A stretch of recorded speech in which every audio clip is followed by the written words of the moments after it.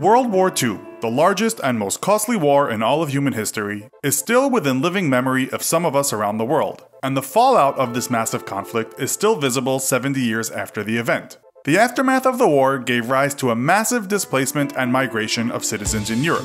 In a modern world where it's difficult to establish just who are the good guys and who are the bad guys, the Second World War leaves little in the way of ambiguity.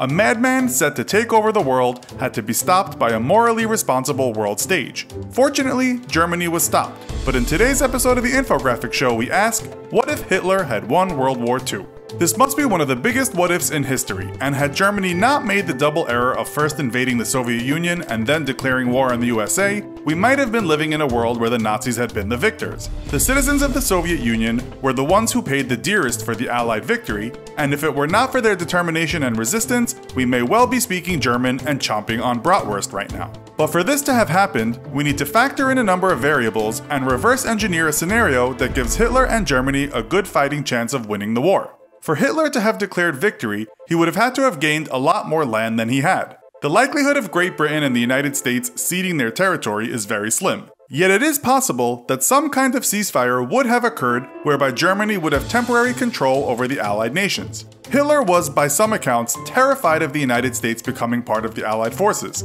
having, as they did, large resources and being as far away as they were.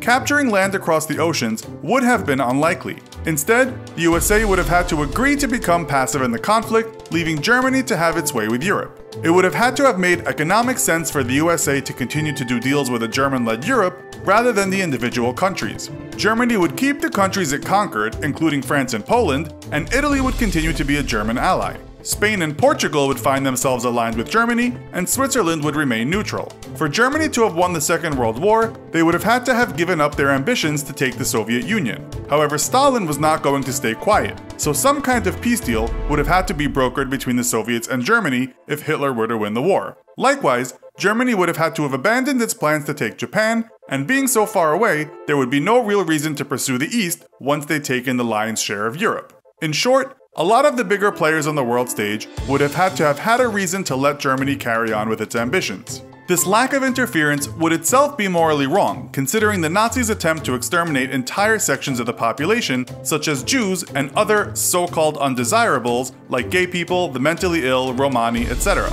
So if the Germans had won the Second World War and were allowed to continue their ethnic cleansing, we would now be living in a world where inside the Greater German Reich, these people would have been eliminated. American science fiction writer Philip K. Dick in 1962 wrote one of the first alternate history novels to look at what would happen. In his book, Nazi Germany, Italy, and Japan have won the war, and the world is divided between them in blocks. The Empire of Japan includes all of Greater East Asia, with the United States divided between the Japanese puppet Pacific States of America and the Rocky Mountain States, a Nazi puppet state of the USA. Canada avoids occupation in this scenario, despite being part of the British Empire and being at war with the Nazis from the start.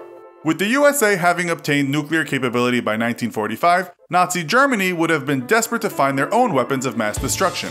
Nazism may have been discovered by its own people to be inherently evil and be overthrown from within. The truth is, we will never know just how the world would have panned out, as there are simply too many variables to take into consideration. It is safe to say that the victory would probably be short-lived, as the Allies decided once again that the right thing to do would have been to remove Hitler from the world stage once and for all. So, what do you think would have happened if Hitler and Germany won the Second World War? Let us know in the comments. Also, be sure to watch our other video called The Top 10 Dumbest Reasons People Were Arrested and Thrown in Jail. Thanks for watching, and as always, don't forget to like, share, and subscribe. See you next time!